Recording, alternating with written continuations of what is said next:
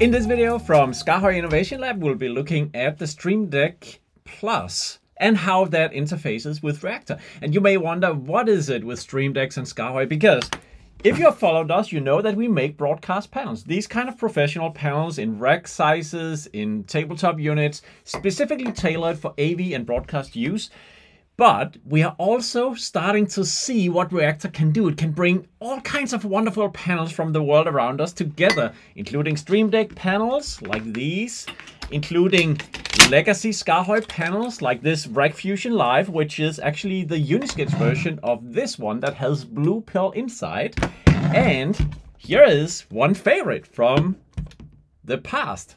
The C31, one of the first controllers that we ever made, and which I really have some sort of special love for.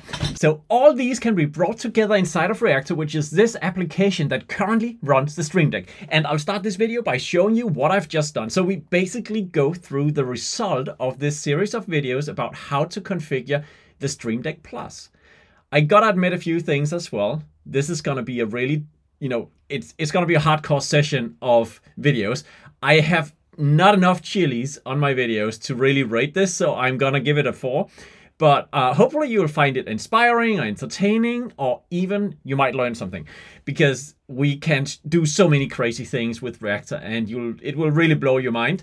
But it will also be pretty close to coding, much of it. But this is what I'm passionate for, and let's look at the end result. So what is it I've done? I've taken the Stream Deck Plus and connected it to an ATEM switcher and also a PTZ camera, a Panasonic PTZ camera, this guy. Okay, so this one is actually located across town at the offices of SKAARHOJ, the headquarters. You see, it's pretty much empty, and I'm afraid this is absolutely correct because we just moved all our gear to Barcelona for the ISE 2023 show. So this is why it's so empty in the showroom. Anyway, we have this camera with us, and we'll record presets on it on the Stream Deck Plus. And we'll also work with the ATEM switcher, which is right here. We have the ATEM software control here. Now, if I operate the ATEM switcher, you can see something is already happening over here on the Stream Deck Plus. So what happens on this one is that we can... I have set it up so that we have 4 keys that will select our preview. We have a cut button here so that we can execute cut. We have an auto button that will make a transition over a second. We have a fade to black button right here. When it is faded to black, we'll see that it's blinking, just like the ATEM switcher itself does. And then we see that we have a little key icon here, which is enabling and disabling keys, the next transition that you find in the ATEM software control right here.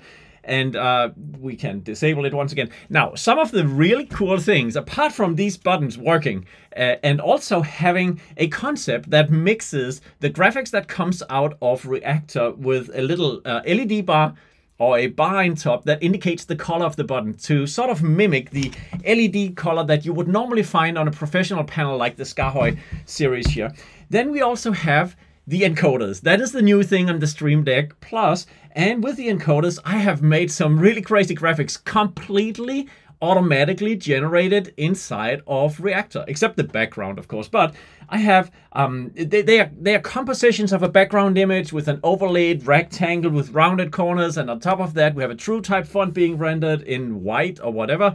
We have some widgets. We have some image sources coming in from our device core connections. For instance, that little picture there is from the PTZ camera when we store a preset. So let's just quickly look at how this works. We have the transition selection here. So if I'm turning the encoder, you see that transitions are changing on the ATEM switcher.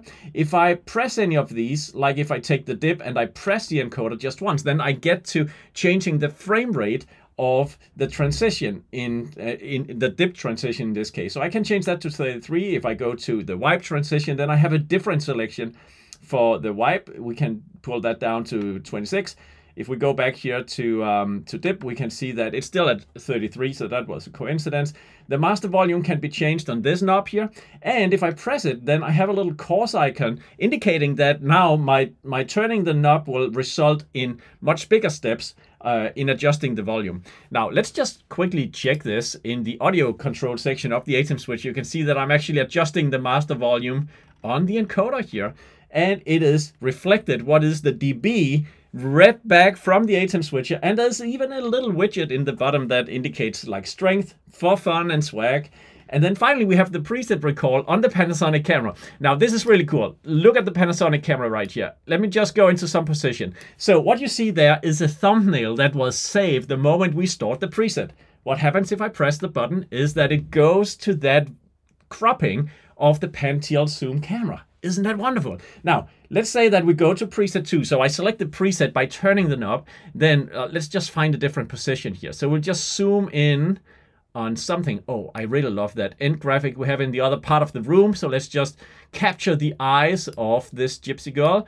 And yeah, all right, let's press and hold. And as we do, notice that we save the preset and we capture the thumbnail of the camera. Now, if I go back to the first one, this thumbnail, and I press, it's gonna recall that preset on the camera. So this is what we call visual presets. And obviously, a Stream Deck is amazing for that, including SKAARHOJ panels, because we have color displays in some of our panels like the Frame Shot series. So look out for that one and see how wonderful the Frame Shot series fit with our PTZ controllers. And then finally, we have a little menu. It's currently I have 2 options in it, and we have audio, input audio, and I also have DVE position here. I can choose between these 2. Once again, this is dynamically generated. These titles are absolutely flexible inside of Reactor. So let's just go to input audio, for instance. And now I want to go and check out the ATEM software control here, because you can see that we have the ability again to adjust the volume. Now in this case I did not apply fancy graphics, so I just have like standard encoder action with a little fine coarse mode, which is this little icon, so I can just toggle that on and off, and that determines what is the resolution of my changes.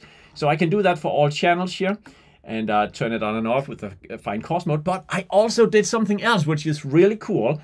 I added presets on the top. So during this series, I'll show you how we can capture select parameters from the ATEM switcher in a preset that we can store and recall on Reactor, the panel management software that is running the Stream Deck right now. So let's just try to recall presets. As I press that button, you see that all the faders and also the on and off, and what is that called?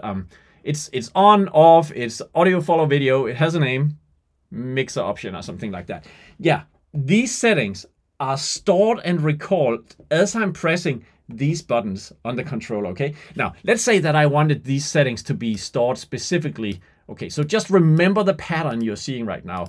Everything is on, and we have this kind of little arrangement of the faders. If I'm pressing and holding on number 4, it turns, I think it turned green quickly on top here. So that means I just saved it. If I recall over here, you see everything moves in different position. And now I recall what we just had by pressing button number 4. So that's what you get with presets inside of Reactor. Unfortunately, it's a feature that doesn't even have a UI yet. So I am bringing you into the coding of Reactor. And I'm sorry, but who better than me to present that to you guys? We will have a lot of the features in Reactor, which is sort of hidden underneath, and that is going to be a big theme in what we are doing right now, because all this dynamic graphics generation doesn't have UIs either. So you will have to work with the JSON editor, and this is why we give it 4 chilies for the difficulty of this training series. Anyway, I have a little exit button up here, and that would allow me to go to the DV position. And if I go into that one, we find exactly the same. So if we go back to the switcher section, you can see DVE parameters is over here. Totally, oh wait, yeah, perfectly reflected. Actually, I have like, I have a little bit of a swipe here. Yeah, you see the swipe is working, so I can go between audio and also the DVE. But sometimes it's not, the swipe is tricky to me. Now, actually, that swipe, it's not really Reactor that does it. It's I don't know what it is. I need to check that out. But for this video, there's gonna be a few bugs and weird things and so on. And one of them seems to be my screen right now. Okay, let me just reload that. Okay, so this is Reactor, the configuration tab. We're gonna spend a lot of time in here. And what I really wanted to do right now for me, yes, thank you, is to just capture that. I usually do that by pressing the name of the panel on the very top. Then it's gonna like fit the panel into the view. Now I can manipulate it by, if I go into simulation mode, if I press here, you can see that I'm basically going forth and back by just simulating the swipes. However, it doesn't pick it up correctly, so I probably have a bug in the driver for the Stream Deck at the moment. But that might be fixed the moment you are sitting with this yourself. Now, let's just go over to the DVE settings right here. And in these settings, you should see a perfect reflection of the settings of the DVE. Once again, I recorded presets up here with exactly those 4 settings, so we'll be able to see how we can record those and store them. So, but I can obviously change this. I also have like a fine coarse mode, but in this case, I made a little special thing, which means that fine coarse is enabled for all 4 of them and disabled at the same time, not individually, but for all of them. And that's something you can choose to do in your configurations. Just goes to show how flexible Reactor really is. But as you can see, I'm changing these parameters over here by turning the knobs of the Stream Deck Plus here. And if I press and hold, let's say I want to store preset right there, we can now see that it is lighter blue. And now notice the parameters. Are you ready? Recall, recall, and I just recalled the settings that I had from the adjustments I just did. So this is the demonstration of the end goal of this session, what we'll reach through the sessions. And to do all this, I have prepared a few graphic files. So I just quickly want to introduce you to that. So these are basically PNG files. I think they're 150 by 150 pixels. And I made them in Photoshop, and they are ready now to be used here. I also have this wavy background logo. And the complete dimensions of the screen behind the 4 encoders on the Stream Deck Plus is 800 pixels by 100 pixels. So that's what this one is prepared to do. So I'm actually taking this graphic, importing it into Reactor, and then I'm using it as a background for all the overlays that I'm putting on it. Then I also want to show you just quickly the resulting configuration, which is pretty nasty in many ways. It doesn't look like that, but this is actually 1.6 megabyte of JSON code. The megabyte dimension comes into play because we are putting a lot of graphics in, and they are base 64 encoded inline in the config. That's how we need to do it right now. But it's actually working pretty fine. It's just a lot of data. But anyway, this configuration is what is really driving the, just hang on here. This is a layer, it's called Plus, and then it has a lot of stuff on it, and we are gonna go through that during this video. So that's everything you see right here in the left side of the configuration tab. You see the, this layer called Plus is actually that. And if you want to edit that code inside in the context of Reactor, you just click that Edit Raw, and you see exactly this configuration here. And I think now you can appreciate what I just said, that it is a pretty nasty one. Big load of JSON. And somehow it's, yeah, okay, it's here. Yeah, there you have all the graphics. They're just a single line, but that line is pretty long. All right, so I think we are more or less ready. We have kind of set up the parameters for this whole thing, and you have seen a demonstration of it. And now we want to kind of replicate this from ground up. So you probably wonder, so how are we doing all this? First of all, when you want to work with the Stream Deck Plus and SKAARHOJ, you need a blue pill or one of the XC controllers. That is, XC is a reference to a certain size of controllers from SKAARHOJ that has a USB-A plug in the backside, and that's what you need. So the blue pill has it here. It has USB-A, and that goes straight into the Stream Deck. It's actually powering the unit, and you can do that with a Stream Deck Plus at least, although I think the Stream Deck XL is just a little bit too power hungry to be powered by the blue pill, so you can't. Notice that it's a single cable solution, so it has PoE, power over Ethernet, and we love that for all our units. These units from SKAARHOJ, they are power over Ethernet, single cable solution, signal, and power on a single wire. Perfect. And the blue pill, that is the brain. That is where this software is running. On the blue pill, you find this web interface. So this is the IP address of the blue pill, okay? Now, how's that all connected? Well, if you go into packages, what you need to get, packages is like our application overview. This is everything that is currently installed on my blue pill. Most of these are device cores talking to devices, broadcast devices like Panasonic PTZ serial. We have ArtNet, HTTP, MIDI, NDI, TCP, UDP, VSCA, all kinds of things. Today, we're just working with a Panasonic PTZ device core, and we are also using the X-Panel Stream Deck. application right here. If I click in on this one, you can see a few things that we have been setting up for the Stream Deck. So you need this application. And I just want to go out here in the home screen, which is where you mostly start your projects. And on the home screen, you see we have the blue pill, and then we have added the Stream Deck Plus panel, which is facilitated by that application I just showed you. And then we have added a few devices over here. So let's get started and do this our own.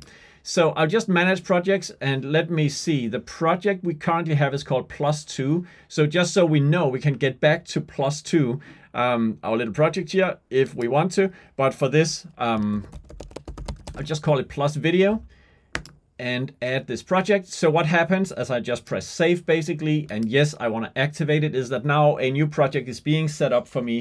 And we are soon ready to go. Okay, so this is a new project. Now, look what happens over here. The Stream Deck itself says, waiting for blue pill. It means that nothing is connected to it. It's just waiting for you to do something useful. And in a different video, I showed you how the Stream Deck is essentially enabled as a raw panel device. Raw panel is our protocol for panels to talk together. That is the secret why this old C31, the Rack Fusion Live I just had, and the Stream Deck all fit into Reactor, because they are following the raw panel protocol that makes panels self-describing. They are explaining to Reactor what features they have and how they look, and therefore Reactor can just take any raw panel in and configure the features of the panel, like buttons, knobs, displays, faders, and so on. And that's the backbone of everything we do. So we are just having a blank configuration here. And the first thing I want to do basically would be to say, hey, let's add a panel. Discovery of panels is a pretty cool feature, because that will scan your network and see what it can find. There are already some panels on the network. I have no clue where they are in the world, but they look like some of my development team is probably simulating this somewhere. And then I have, let me see, the Stream Deck Plus, which is coming from my IP address. No, it's coming from the blue pill. You see, it is on 11.5, which is ourselves. So we'll just select this one, and notice what happens over here.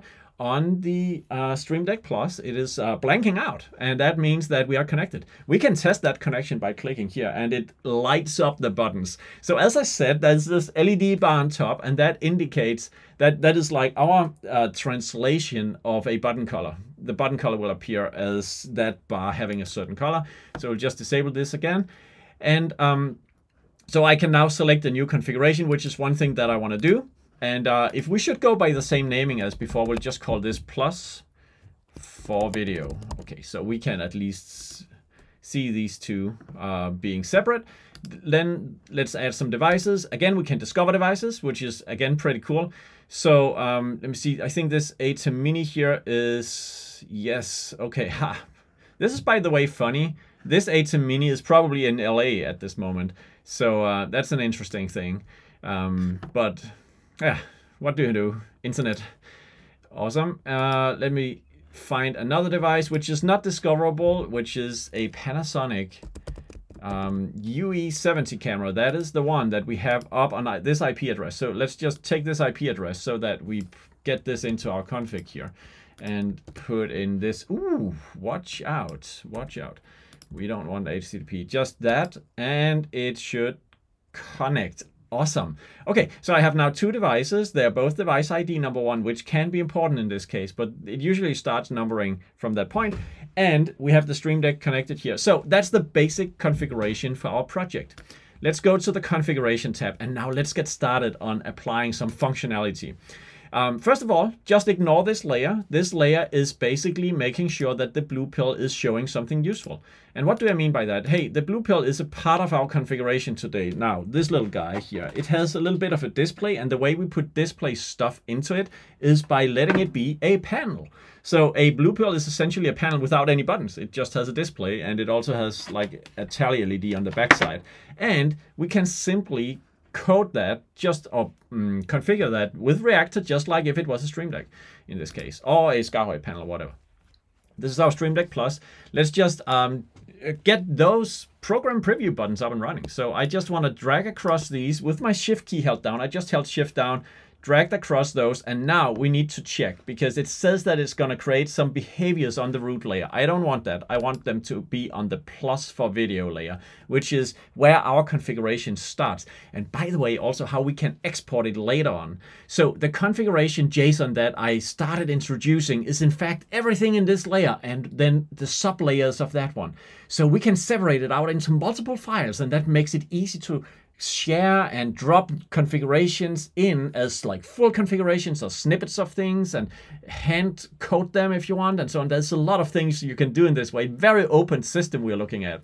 Now, I still have these selected, so I can right click, create behavior. I have this layer selected. I'll just select create, and immediately you also see on the Stream Deck that it drags to this. So that's pretty neat.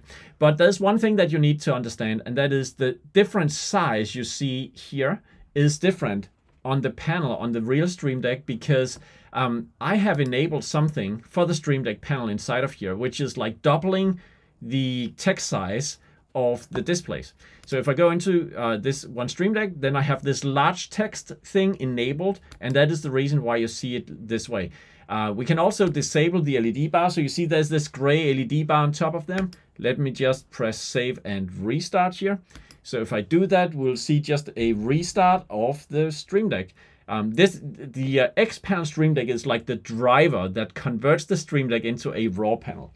So what you see right now is that the LED bar disappeared, and also the text is significantly smaller, so that it actually, let's go back and check in configuration. It matches really well how it is shown in here.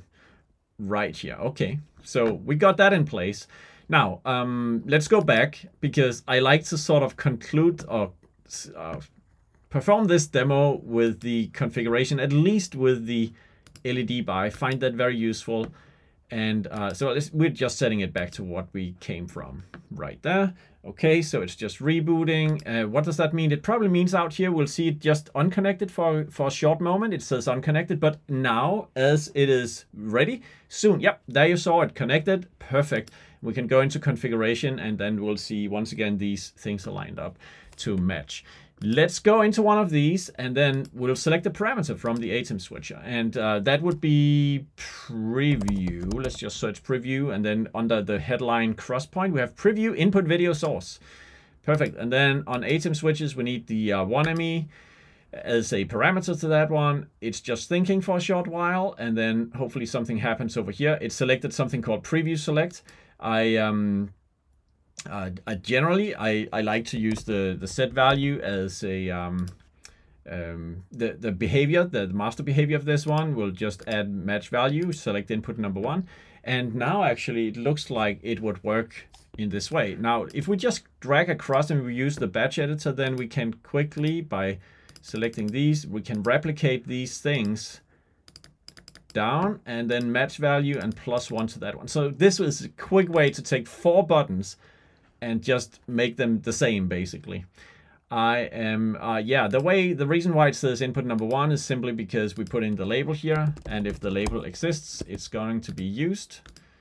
So just check this, and like that. All right, so we have it now. Let's just check with the ATEM software control if this actually works, and it seems that it does.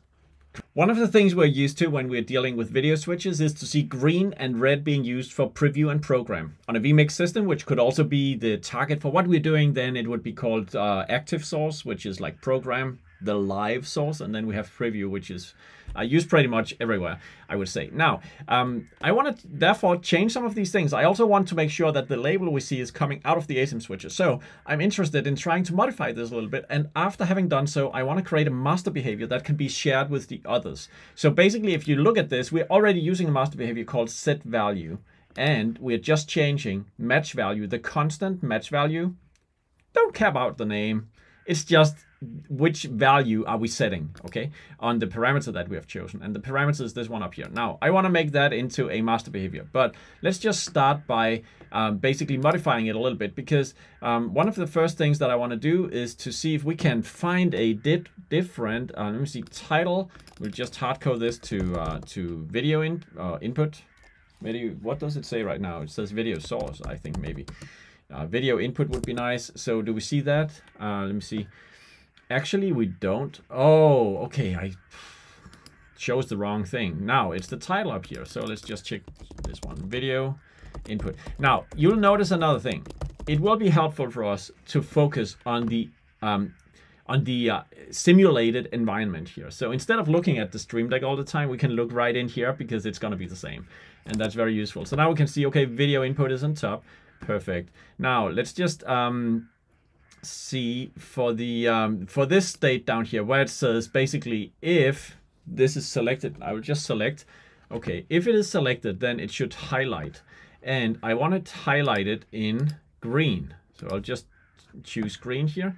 Now I'm actually not seeing it simulated right now. I need to press this one because this one I can actually click around and you'll see that in the simulated environment here, I see a reflection also on the ATEM switch as I'm doing this. Or if I click this one, you can see that it changed to camera number 2. If I click this one again, it's back at 1 and so on. So we can operate everything from in here, which is super useful. So let's just disable that for a moment, and then we will work on getting that information into this one. So if we click on this little X, we see that what goes into the display is actually like a mix of this dynamic value and potentially something else that we place around it. But I now want to go to the ATEM Mini, and I think input short name is the parameter that we can choose. So let's just say I want to have the actual name from the ATEM switcher from input number 1. So I'll just put this in, and almost, it was almost there. Why not fully? That is an interesting question. Let me just see. Why does it say none? I don't know why that label modifier is down here, but that is in fact the problem. So I'll just remove that like this, submit. Yes, there we get it. Cam1 is actually the name being used from the ATEM software right here. We could change it if we thought that it should be something else. Then Cam1 could be, let's just inverse it. Then it would say this one. So Cam1 coming out of the ATEM switcher. Wonderful, perfect. All right, so what else do I want to do? I want to actually modify something. Notice this little 1 is a reference to the device ID of the ATEM switcher up here. And oftentimes you'll find that we're using a variable inside the system to do that.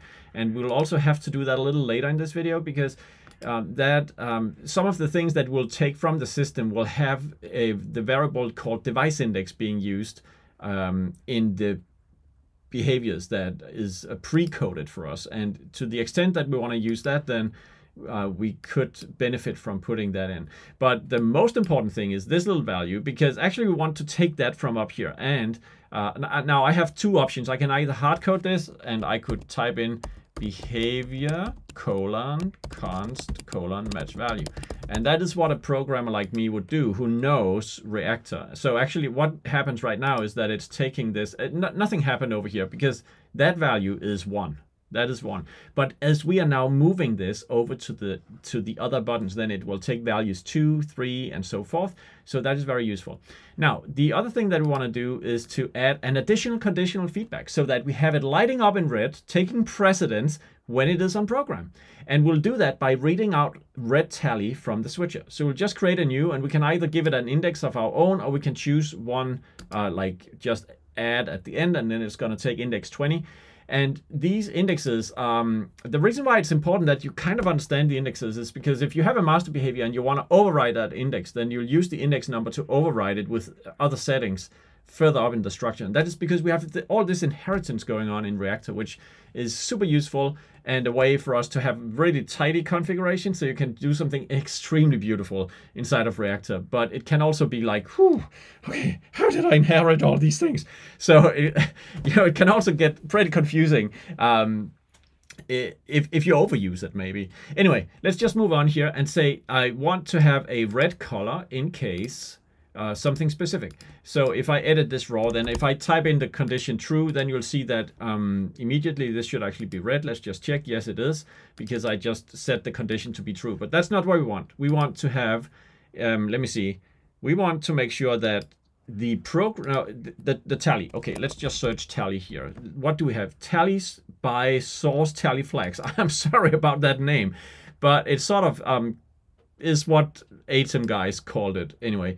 So I just want to make sure that yes, if the input, and this should actually be our the behavior that I use. So this is why I'll choose behavior value. And now we are banging our head into some sort of UI bug, which is that at this point, it should offer me to choose const and then the constant match value, but it doesn't.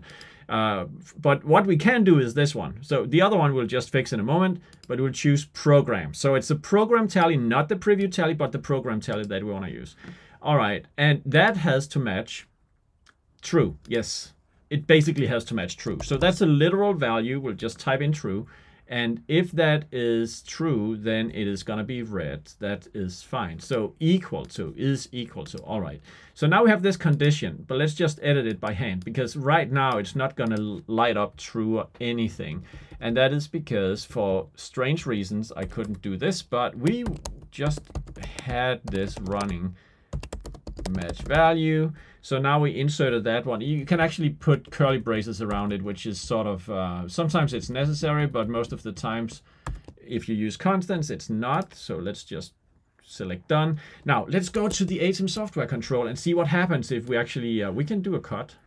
Can we not? Yep. Okay, let's, cut. Yeah, you see. However, I noticed one thing. It is actually not highlighted. I want it to be like highlighted red, and that's the intensity. So we'll just change the intensity to on, and now it's highlighted red. Perfect. We cannot cut ourselves yet because we have not created it. But now you see that I have the tally on the button working. I have the label coming in. It's all related to these things, and I want to create a master behavior for this one. So basically what you do is you go to the layer plus video, then you go down here, you find, let me see, master behaviors, which is all the way down in the bottom. We can copy from button number 5. So I would do that. We'll call this select input. Oops. Like that. Great. Thank you. And we now have this master behavior created here. So basically, we just made a copy of everything into this one. There is, now we don't, basically everything is in this master behavior. And the match value constant is going to drive it all the way through. So in fact, what we can do right now is to select all of these. And I'm holding down Option key on my keyboard. Selecting these 4 behaviors, I can now clear their contents like this. And then I think over here, I can click this guy and I can say now for these, it's kind of weird. I just cleared the contents of these and then it shows something else. Okay, let's just take one of these. I'll just select them once again. Maybe it was confused for a short while. Okay, now that looks better. So I just reselected them. And let's search for select input. That is our master behavior right there. Copy, copy, copy. And then parameter, no need for the parameter. Then select input, 1 plus, plus, plus. I wish I could remove this window right now. We don't see anything on the control. So I'll just press done. And there you go. Unfortunately, everything is the same color. And it is also so on the Stream Deck. Why is this? Now, maybe somehow no, it is supposed to pick it up from here. There's a constant called input. Why is that? Let's go over here. Match value. That looks true. That looks correctly. Why is that? Okay, I gotta check the JSON out. What is the JSON looking for this one? For whatever reason, there is a constant called input. I think it would have been inherited from somewhere, but I want to get rid of this guy. So I don't need that one. Save. Now I know. Okay, so it was the input constant that I set from the, okay, now it really makes sense. Okay, let's just select this again. So just select them all, go in here. Now watch out. It was not select input I should have set. We should basically not have touched that. And then instead we should use match value. Match value is 1 plus, plus, plus, 4. And there we go. All right, so now it is in place. We have done what we should. And this input thing should sort of have been gone, but it is still in there. And it is going to trigger us for as long as this one is here. So I'll just remove that. Now we are definitely in the 4 chili territory, are we not? Okay, so it's still so wonderful that we can do this. I mean, just sneak in and out of the UI, and anytime we need a little bit extra help, we can just go into the JSON editor and fix our mess. So that's really awesome. Let's check it. All right, we see that we select a preview here on the, yeah, you don't follow that too much because we should probably just use the simulated environment here. You see that I'm able to select a preview, and if I make a cut, we should be able to, yeah, see these things change around. We have all the labels coming in correctly. Wonderful.